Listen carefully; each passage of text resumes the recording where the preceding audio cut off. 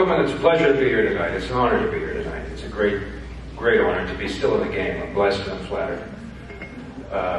For the record, I fucking hate action movies.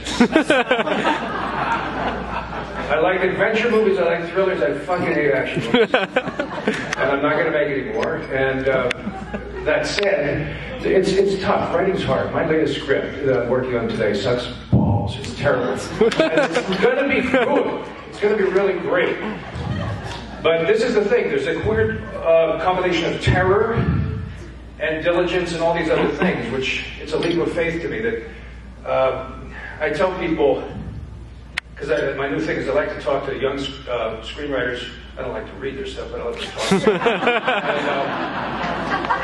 And what I eventually say to them is, listen, you picked the wrong business here, because we got 93% unemployment and 6 degrees of separation. And you can't work in this town. Most people, 93% at any given time, if your trade union, will be unemployed. They will be unavailable as an actor. They'll be at home. They won't be working. That's bad odds if you want to take this on. If you want to be in the entertainment industry, it's a bad place to start.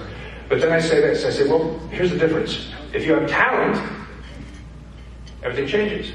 Because those odds go out the window, because you just leveled the playing field. You immediately leap to the front of the line because you bring to bear on that vast, undifferentiated mass of people striving to get in the thing which most don't have, and that's the talent. And that just changes everything. Now, here's the bad news. Most of you don't have talent. And I can say that and laugh, because everyone, of course, is like, he's right, that guy doesn't have talent.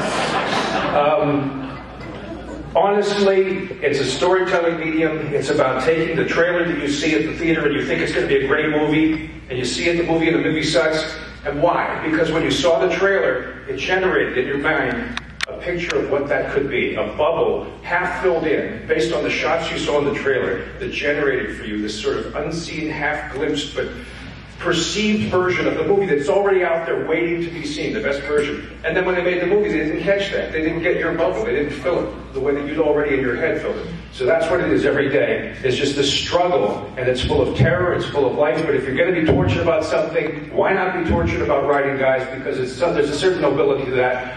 I thank you so much for the chance to stand here and still be in the game. I love you all. Thank you.